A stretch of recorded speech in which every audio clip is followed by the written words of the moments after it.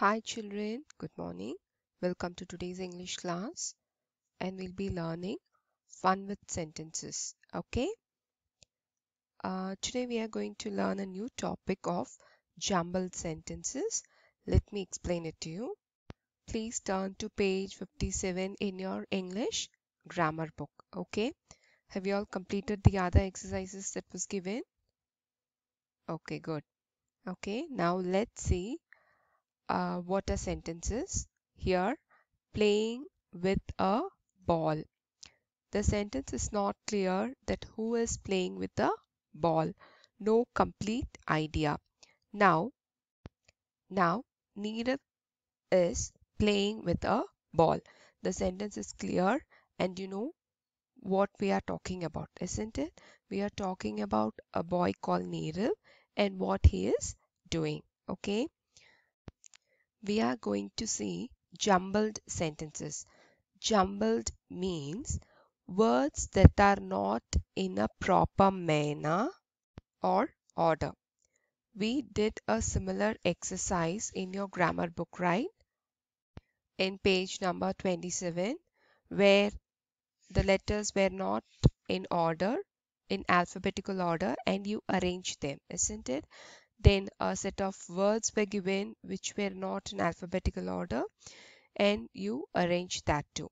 Similarly, here a group of words in a sentence, they are not arranged properly, which we have to do it. Okay.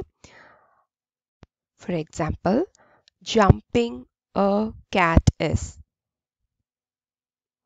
Do you get a clear idea of this sentence? No. The correct sentence is a cat is jumping. Okay. Now the sentence is clear.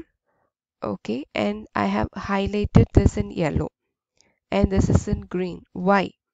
Because a sentence has two parts, the naming part and a telling part. Okay, the naming part is we come to know about who or what the sentence is about, names someone or something. Okay, and the telling part tells about the person, animal or thing in the naming part, what it is doing or what someone or something does.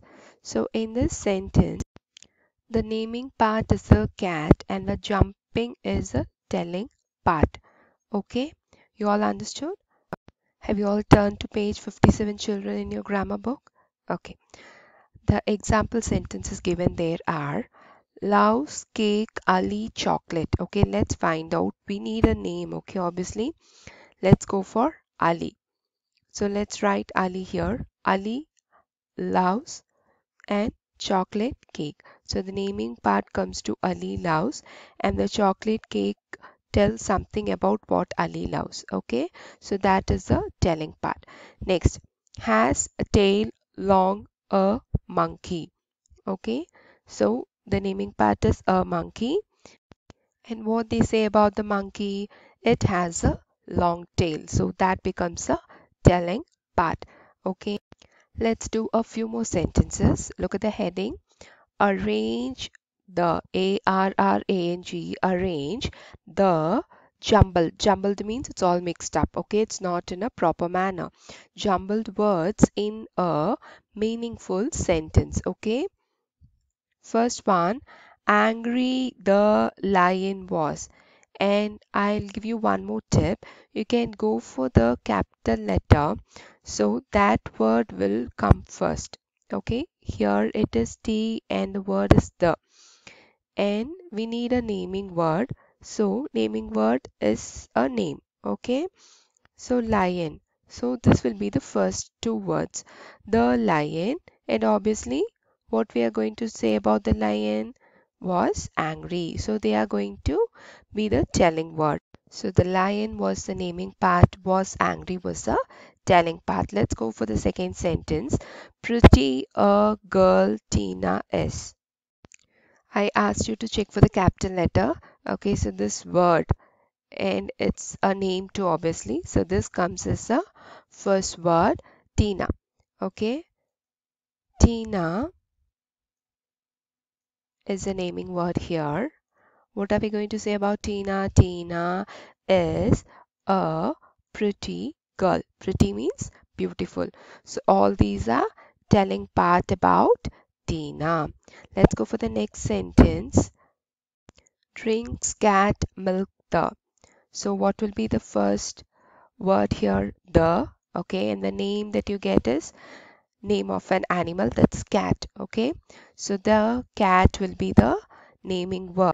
And what do they tell about the cat? The cat, what are the other two words left? Drinks milk. Okay, now do you understand? Okay, let's go for the next sentence. Crow the took the fish. Okay, obviously the first will be the. The first word is going to be the. And here you have two naming words, crow or fish. Now you try to understand the sentence. Obviously, a fish cannot take a crow. So it's going to be the crow took the fish, isn't it? Get the picture in your mind what would have happened. Okay, so then it will be easy for you to frame the sentence. So the crow is a naming part and took the fish is the telling part. Okay, here goes the next sentence. Cries baby the first word will be the here obviously. And what will be the second word or the naming word here? It's baby, right? Okay, so the baby is a naming word. And what did the baby do? The baby cries. So cries is the telling part of what the baby does. Okay, now you have a similar exercise in your grammar book in page 57. So now turn to page 57 in your grammar book, and this is the heading given: arrange these words properly to make sentences which make sense. That means it should give meaning. Remember, remember, remember to put a full stop, okay, full, full, stop, stop, or a question mark after each sentence. And here you have another challenge that you have to find whether it's a question or a sentence. Okay, okay, let's go to the first one. And you all know that the starting letter should be in caps and the ending there should be a full stop. Okay, let's go for the first sentence. tennis, tennis. Okay, it's a game. loves, loves. varun, varun, varun is the name of a person. two, play, play. I gave you a hint that the first letter of the word that comes first will always be in caps. So let's go for the capital letter. Here V is in caps, and once again it's a naming word. So let's have this as a first word.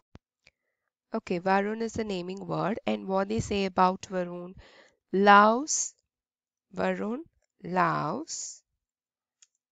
Next will be to, loves to what? To play. So here Varun is the naming part, and we tell about what Varun does. Okay, and Varun loves to play tennis is the telling part. Okay, let's go for the next sentence. Winter. Winter is the name of a season. Cold is it in. And obviously we have to go for the capital letter and its word. So it is it. So that will be the first word here. It is cold in winter.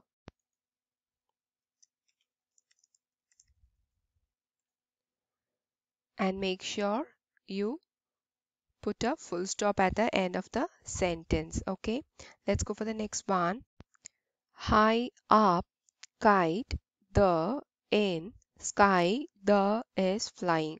So you understand that something is flying, and you have two naming words, that is sky and kite, and you know the kite will be flying, isn't it? Okay, let's go for the first word. Obviously here T, this is in capital, and let's take this word as the first word, the, and we know the naming word should be the first part of the sentence, and you have two naming words, and we come to a conclusion that the kite will be the one to fly. So we are taking kite.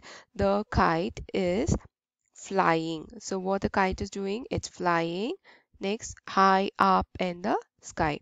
So when there are a lot of words in a sentence, make sure you count the number of words or check whether all the words are there in the answer. For example, the is there, kite is there, is there, flying is there, high is there, up is there, in the again sky. Okay, make sure you write all the words in the answer. If you want, you can have a count and don't add any extra words. Okay, let's do question number 11. The question is have, do, brother, or you. Okay, so here obviously the first word is do, and the sentence will be do you have a brother. This is the sentence. Okay, and in this sentence, do you find something is different? Yes, here this is a question. Okay, so you have to put a question mark. Do you have an answer for this? Do you have a brother? You're going to give me an answer, yes or no, isn't it? So if you're ready with an answer, it means this is the question asked. Okay, so you have a similar one, that is seventh one. Okay, to play, are you going out, going you out. Okay, so are you going out to play? And here it's a question. So only for 7th and 11th you have to put a question mark. The rest you can finish it with a full stop. Okay, make sure the starting is in capital and the ending is with a full stop. Okay, children, that's all for today's class. So I want you to complete page 57 and 58. Okay, and prepare for the exam well. All the best. Okay.